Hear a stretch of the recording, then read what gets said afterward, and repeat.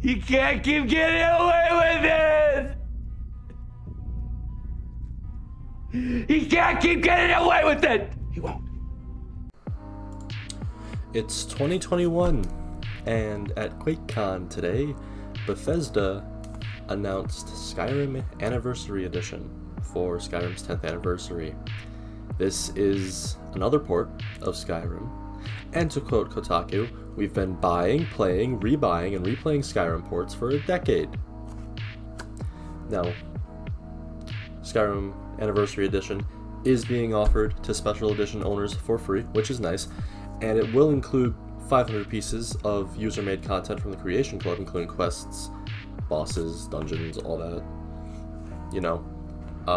But to quote Kotaku again, which was what I'm using here, it was on the Xbox 360, the PS3, PC, PS4, PSVR, Xbox One, Nintendo Switch, and soon to be the Xbox Series S and PS5.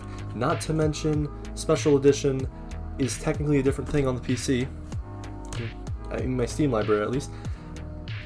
You're never going to escape Skyrim. It's always going to be part of you. You can't leave Skyrim. It's not going away. It's coming out on Skyrim's release anniversary, 11/11. My grandkids are going to be playing Skyrim on the PlayStation 8 with how well this is going. And sure, they added something. They added fishing. They added fishing to Skyrim. You could get fishing from mods probably years ago. Why not, you know, create some sort of new piece of DLC to celebrate the 10th anniversary? Why not create some, you know, take the Dragonborn to Cyrodiil or something like that? Do something interesting instead of just giving us fishing. I highly doubt we're going to even be getting any sort of teaser content for the Elder Scrolls 6, which is what they should have done for the 10th anniversary, really. They should have given us teasers for the Elder Scrolls 6, but they're not.